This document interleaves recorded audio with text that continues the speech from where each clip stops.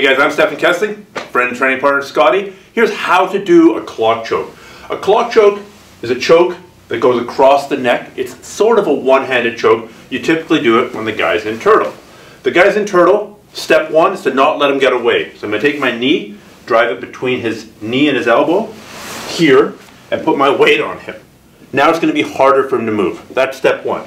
Step two is to open up the lapel here and get a grip across the neck.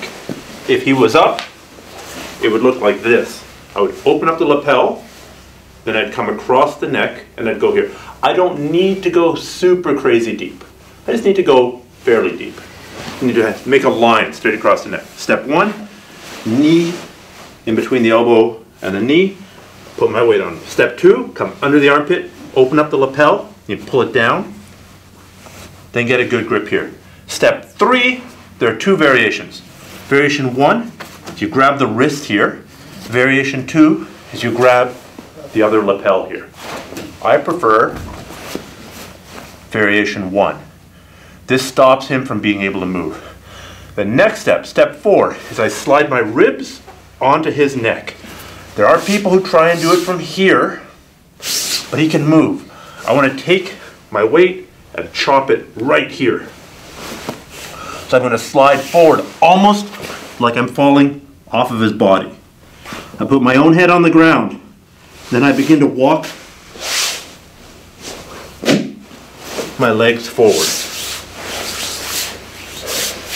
Just from another angle. Come here, please. Step one, knee between his elbow and knee, put my weight on his back. Step two, open up the lapel. Pull it this way, grab it here. Step three, grab the wrist. Step four, slide my weight forward so that all my weight is on his neck, and then begin to walk around. The reason it's called a clock choke is because your feet are moving like the hands of a clock. It's a super powerful choke. I remember when back in the day, when Royce Gracie was God. Royce Gracie just won a whole bunch of UFCs. We all thought he was completely unbeatable. He's amazing, he was incredible, but he's not unbeatable. He got choked out by Wallid Ismael, a Carlson Gracie guy, using this technique. And we had never seen it before. Like, oh my God, did you see what just happened? Proves two things. Number one, that anybody can be beaten on any given day. And number two, that the clock choke is an amazing move. Give it a try.